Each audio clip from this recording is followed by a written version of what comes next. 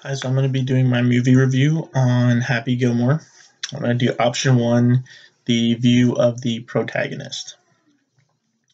So the plot of Happy Gilmore is that Happy Gilmore, the main character, he's played by Adam Sandler. He is an unsuccessful hockey player, and he finds a new success in golf and is able to, win back a house and find the girl along the way. So two big things that Happy finds.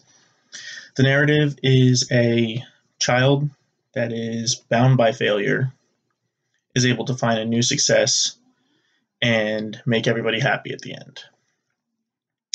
Protagonists are going to be Happy Gilmore, the main character, Grandmom, Happy's grandmom, and then Virginia, and Chubbs, the role model for Happy Gilmore. And the antagonist is going to be Shooter.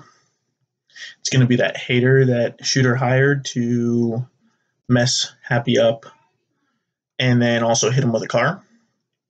And then also I'm going to put Bob Baker as a protagonist or an antagonist as well. It seemed like he was there maybe just to make Happy unleash the anger within. So I put that for the hegemonic ideals, golf is usually played by upper class white folks. And I'm going to say that instead of maintaining the hegemonic powers, this movie destroys the hegemonic powers. Happy represents this lower class of white people that are more or less like trailer trash than, suit and tie, white collar white men that usually play golf, where he beats Shooter at the end. Shooter represents this whole, upper class white people.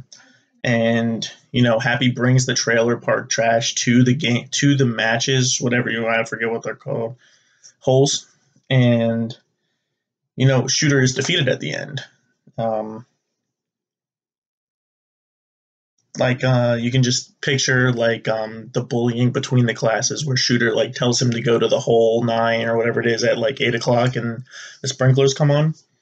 But then at the end, Happy, the lower class, gets the last laugh because they're able to defeat Shooter Sport in non, a non-original way. And the dream scenes definitely try to help that. I think as a lower class, you always want a dream scene, Happy dreams that he's going to be able to defeat Shooter. And then Shooter winds up, messing that up just as another battle of the classes. There's two female characters, main female characters. There's Virginia, his girlfriend, where she's the naggy type, wants Happy to aspire, but then is going to do whatever she can to make sure he's motivated. And then Grandmom is that parental figure that, a lower class child wants to help. She's losing her house, so he's going to do whatever Happy can to get to where he needs to get so he can get that house back for her. And I'm also going to put that, there's a lower tier main character. The girlfriend in the beginning is the leaving because her boyfriend is a loser.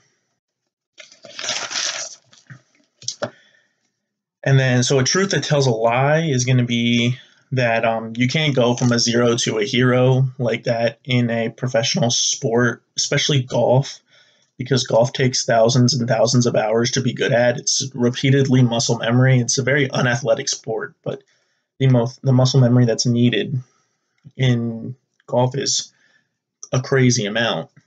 And then there's also tough competition. It seems like Happy is always just going against Shooter, where usually a tournament that they have at the end is so substantial that everybody is a great golfer.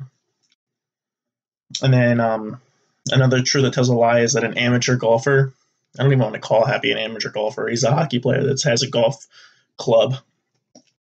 he makes like a pro slash elite golfer's salary within the span of less than 6 months.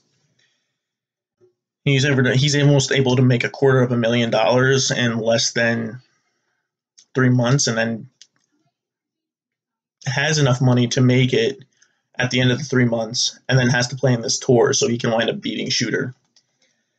And then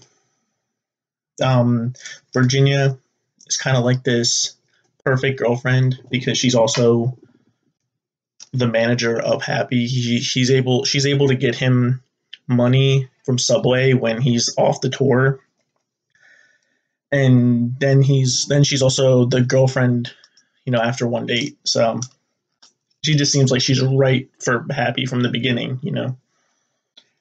And like I said before, they remove all the other pro golf. Like all seem like every other golfer is garbage compared to Shooter and Happy, where that's not usually the case. I mean, usually you have such tight competition within that top, and it just seemed like everybody else was forgotten about but Shooter and Happy. And I think what they could have done, the director could have done differently, is that instead of comprising Happy to be such the idiot, I feel like they could have possibly tried to get more out of Adam Sandler. It seemed like he was playing the dumb character, but wasn't a dumb golfer. And he had struggles with his putting, but then once when he learns his putting, he then becomes this elite tier golf player where first he just had a 400-yard drive. Now he's able to putt like he's just this godly figure, and he's just able to be like neck and neck with Shooter, where when he was on his game and he was able to putt, he was just a little bit better. Where I think at that point, maybe they should have just portrayed the Shooter as a better golfer than what he actually was. Sorry, I went 3 minutes over, but I didn't think I was going to be able to do everything else. It was a lot.